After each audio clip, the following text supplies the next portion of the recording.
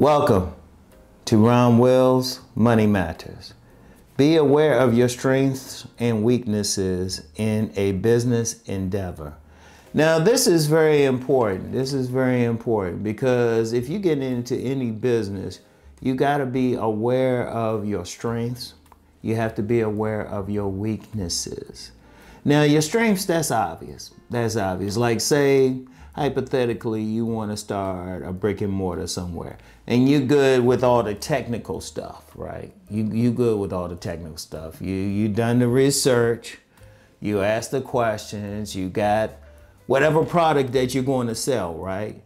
But your weakness is customer service.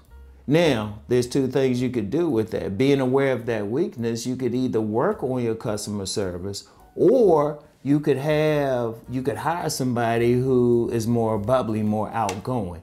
And there's actually plenty of businesses that'll do that. They'll have the owner and the owner will just be around, but then they'll have somebody else to really interact with people. All right. You will need to know your strengths and weaknesses in order to succeed in a business, because it's not your strengths that's going to hurt you. It's your weaknesses. It's your weaknesses. I had mentioned before several times there was this shoe repair guy, and he could really work on shoes, but his customer service sucked. He ended up selling the place to someone else who I believe had better customer service. That's very important. You have to know what you can do, what you can't do.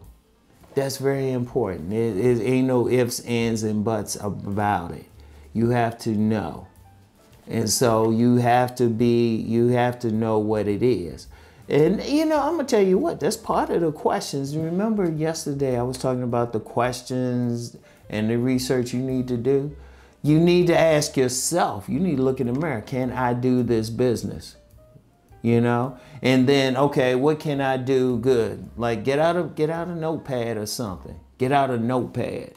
I know some of the younger people, they might just get out their phone. Hey, whatever you use, write down what your strengths are. Okay, then you know what you can do. All right, before you even go to the next part, figure out how you can improve your strengths. That's part of the questions research. What can you do? What kind of education can you get? No matter where you are, you can always do better. All right, that's one thing. But then you want to get into the next part, which is your weaknesses, because your weaknesses, that is what can hurt you in business. Most businesses fail. Let me say that again. Most businesses fail, and they fail not because the person didn't have strengths. The person obviously had strengths to want to get into the business, but because of the weaknesses. The weaknesses. So you want to think about that. You want to work on it. What can you do? What can you do? Do you need to get education? Do you need to get a person? Do whatever that you can to shore that up. And you need to know it. Don't just jump into a business. See, there's plenty of people that just jump into a business. They ain't even sure what their strengths are or their weaknesses. They'll just jump into it. Hence why they'll fail. We have to be honest. Most businesses will fail. There's plenty of businesses that fail, plenty of people. Y'all probably know some people that jumped into some stuff. Shoot, even Big Rom has tried some things and it didn't really work because I was like, okay. But you know what I did? Even when I failed, I said, okay, I looked at my weaknesses. Now I'm in a better position now. I looked at my weaknesses. See, and you need to be aware of it. You need to be aware of yourself, and I'm going to just say this, and it really goes along with what I'm talking about today. You don't want to get into a business just because you think it'll make money. You might not have a strength in that particular business. I don't care how much money it'll make. And there's plenty of businesses out there that make a lot of money. You don't have a strength in it. Like, I'm not a tech guy. I am not a tech guy. So I ain't going to get into a tech business, at least now. At least now. I don't have a strength or a weakness in it. I'm just not there. But what I can do, What I can do, if I develop an interest, I can ask many questions and do many research. I can learn it and develop a strength in it, you know, develop knowledge of it. That is how you want to do it. You want to do it in that way. So that's the thing that you want to understand. All right. So, you know, that's the thing. But you want to. Because when you get into business, I want y'all to think about something.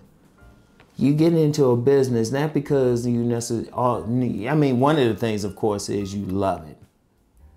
But that's not the only thing. Let's just be real. You want to make money. You want to make money. You want to keep making money. You want to make that money so you can buy things. So you can get that nice home, car, you know, lifestyle and all of that. You can't just be jumping in willy-nilly. This is very important. You know, money isn't everything, but it's up there with oxygen. And you can't just jump into a business like it just willy-nilly and doing something and putting out some money, probably putting out your savings that, you know, since you've been listening to Uncle Rom, you saving it to save up for your business. You don't want to waste that money. So you need to know what your strengths are. Okay, what can you do in the business? That's the main thing. That's the first thing. But then your weaknesses, you know, you don't want that kryptonite stopping you. You don't want that. You want to see what you can do in that business that you can do to make money. Very, very important. Very important. All right. So that's the thing. You want to do that.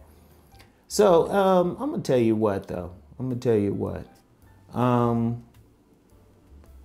Always know yourself. Always know yourself.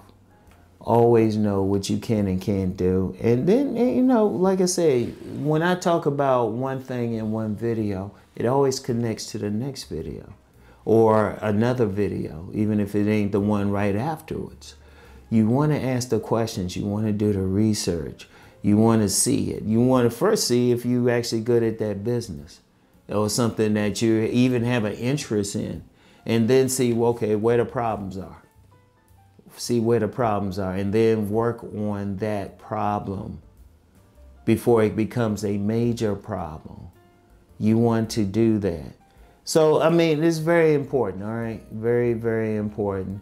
It's something that you want to do and everything, okay? So be aware of your strengths. Be aware of your weaknesses. When you're jumping into that business, you want to know what you can and cannot do, all right? So anyway, that's all I have for this one. Y'all know the deal. Let's go make that money.